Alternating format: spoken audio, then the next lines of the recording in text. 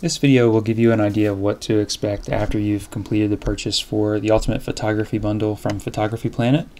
After the purchase, you will receive an email with your own personal download link. And when you click on that link, you'll come to the page that looks like this. That contains download links for all of our products. They're categorized so you can download just what you want, and if there's some things that you're not interested in, you don't have to download them all. You'll see here we have digital frames, so just click on that and it'll open up the download link. You can download all of our frames in one zip file. Same thing with the Lightroom presets, marketing materials, photo overlays. We have several different downloads for the overlays because we have a lot of different overlays, and because they are larger files, we can't combine them all into one or two zip files. We have to put them in a lot of different zip files. I recommend downloading one file at a time because if you try to download a bunch of different large files at the same time, it can slow down your system, and depending on your internet connection, it may not work to download all at once. So I recommend downloading one at a time, and you should have no trouble. They are categorized by the types of overlays. So for example, you can download all the badge overlays, Christmas overlays, creative effects, grad senior overlays, kids and family photo overlays, logo overlays, etc. And all the overlays are included in one, in some cases in two of these different files. So if you download them all, you'll have all of the overlays. Then Photoshop Actions, you'll see a file for the actions for Photoshop, as well as another one for the actions for Photoshop Elements. Then there are files for the print templates, by category. So we got birth announcements, Christmas cards, Easter cards, grad announcements, save the dates, sports cards, Valentine's Day cards, and wedding thank you cards. So if you download each of those files, you will have everything on our site, and you can download them all from one page rather than having to click around to all the different pages on our site to download everything. So by far the most popular products and the ones that most people use the most frequently are the Lightroom presets and the Photoshop actions. So I wanted to give you a quick overview of how to install those products and use them. So to save time for the video, I've already gone ahead and downloaded them. So I have a file here for all of the actions and then all of the Lightroom presets, and this is how they will come when you download them. They'll be in zip files. Once you've unzipped them, they'll be in folders like this. So we'll start with the Photoshop. So if you have Photoshop already open, which I do, it's pretty easy to install the actions. Click on the icon here, you can see the actions that you have installed. In this case, all I have is the default actions that come with Photoshop. So I want to install some of our actions. If you already have Photoshop open, you can just double click on the ATN files.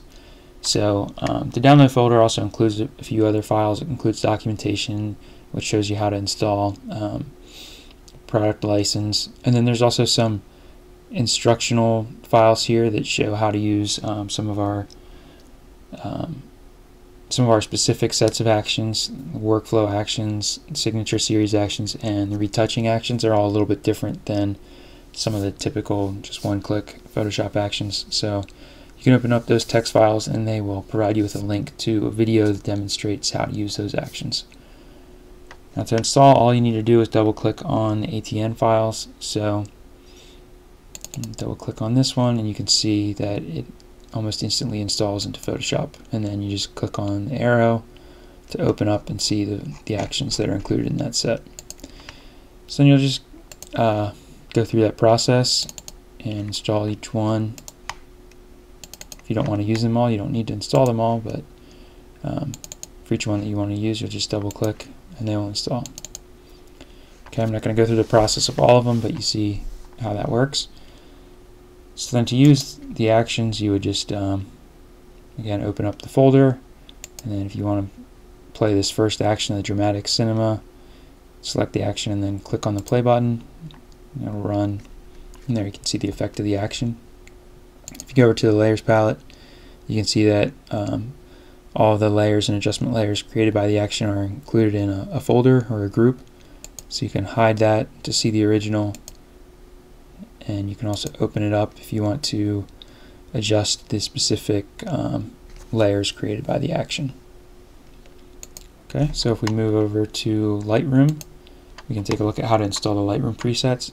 There's a couple more steps for that as compared to the Photoshop actions, but it's fairly straightforward.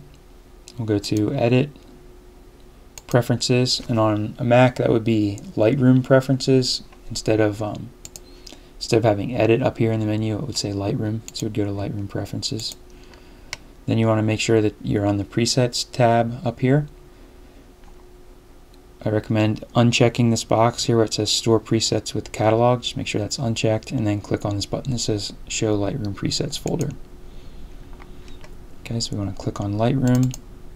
And then we're going to start with Develop Presets. So we're going to click on the Develop Presets folder, and you'll see the User Presets folder in here. If you've created or installed other presets, you should see them listed here as well. So going back to the files that we downloaded, here's the All Lightroom Presets folder. So this includes all of our presets that you've downloaded, broken down into Brush Presets, Develop Presets, and then we have the Master Workflow Presets kept separately. The Brush Presets, it's just one folder. It's our portrait brushes. Develop Presets includes a bunch of different folders for each of our sets of Develop Presets. And then in Master Workflow, we have this separated because it's kind of its own system. It includes Develop Presets. All of these folders here, 1 through 14, are Develop Presets, and then the Brushes is Brush Presets. And then you have Documentation, Product Usage, License, and how to install Lightroom presets. So we'll start with the Develop Presets, open them up. I'm going to go ahead and copy all of these, paste into our Develop Presets folder. Now if you don't want to use all these presets, you certainly don't have to install them all. I'm just going to do it quickly to show how you can get them all into Lightroom very quickly. Okay, now we're going to go back to the folder of presets that we downloaded.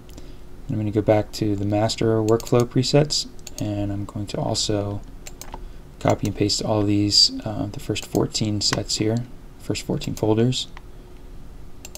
And I'll go back into the Develop Presets folder where I just installed the other ones, and I will paste these as well.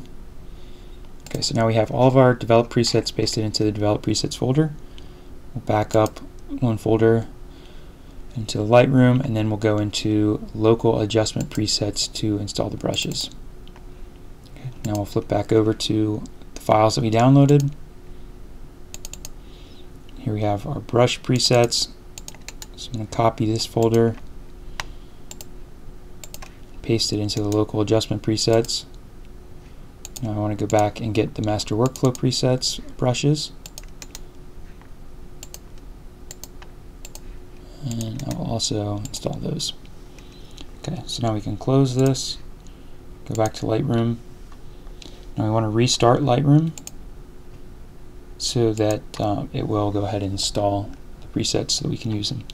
So once Lightroom comes back up, we should have all of our presets installed and ready to use, and I will demonstrate how you can use them. So over here on the left you'll see presets. If they're not showing, just click on this arrow and you'll see the ones that we've installed. And there's also some that come with Lightroom by default, ones that start with Lightroom. And then all these other ones are ones that we have installed.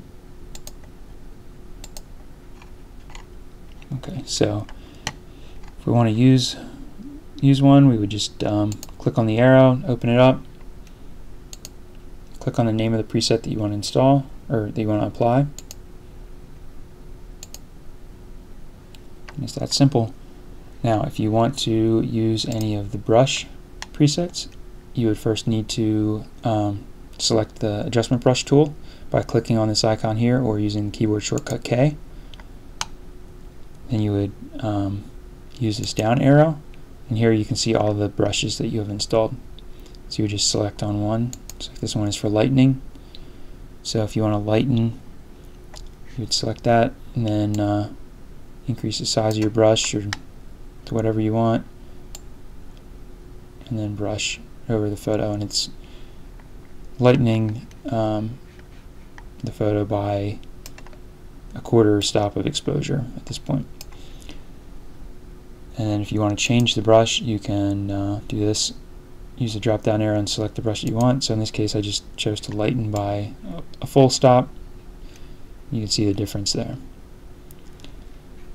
So that's all you have to do to use the Lightroom presets and Photoshop actions. Thank you.